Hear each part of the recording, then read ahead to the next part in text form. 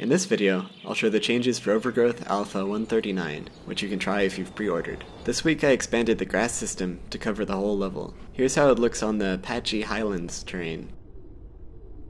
I also added a wind effect in the vertex shader, using several overlapping sine waves to control the vertex offset. Since the grass gets its color from the underlying terrain, the same model can work on differently colored levels. It's easy to swap in different models as well, to get different effects. Here are the weeds from last week, some low clover, and some kind of tall grain. The detail objects don't just work with plants, we can also have fields of bones, or pillars, or anything else. This should be useful for adding pebbles and other inorganic details, as well as some strange monolith structures. The grid system from last week is used to discard detail objects that aren't visible to the camera. Here are the bounding spheres used for this view frustum culling.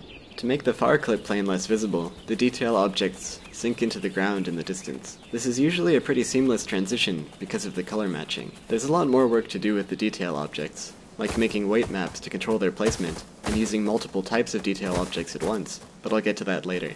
That's it for this week. If you'd like to pre-order and try the alpha for yourself, you can do that at wolfire.com/preorder. If you'd like to hear about development news as soon as it happens, you can follow me on Twitter at Wolfire.